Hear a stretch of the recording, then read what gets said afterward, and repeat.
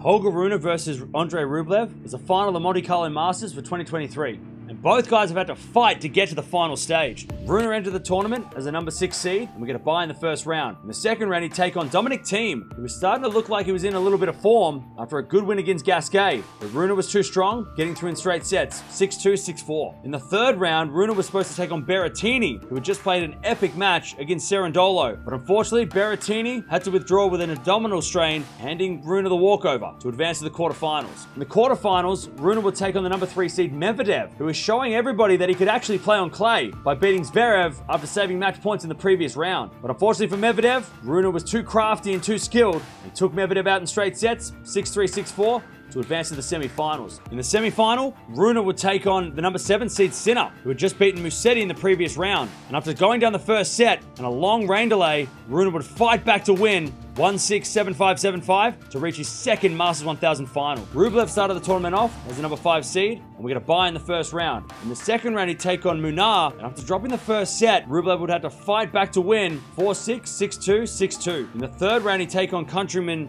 Hashanov, the number 9 seed, who had been sneaking through the draw. But after a close first set, Rublev got through in straights, 7-6, 6-2 to advance to the quarterfinals. In the quarterfinals, Rublev would take on the qualifier Struff, who had been the surprise of the tournament. And after a very close second set, Rublev would eventually get through in straights, 6-1, 7-6 to advance to the semi-finals. In the semi-finals, Rublev would take on the number 8 seed Fritz, who had just taken out the 2-time defending champion Tsitsipas in the previous round. And after dropping the first set, Rune would fight back to win 5-7, 6-1, 6-3 to get to his second Monte Carlo Masters final. These two guys have played the 2 times before with the head-to-head split straight down the middle, and their last match being the Australian Open in a 5-set epic where Rublev saved match points and came back to win against Rune. Having a look at the shot quality thanks to Tennis Insights and the 52-week average of both these guys, in the serve, return, forehand, and backhand, Rublev has the edge over Rune, with the biggest standout being the return of serve and the forehand on the Rublev side. Rune, though, is very close on the backhand side, so maybe he can exploit that, and also needs to serve well if he's going to get over the line and win his second Masters 1000 event and deny Rublev. Shot quality is a part of a range of new insights from the team at Tennis Insights. It is calculated in real time and analyzes each shot's speed, spin, depth, width, and impact on the opponent. The number of the player cards are actually the 52-week rolling averages. Go check them out on Twitter,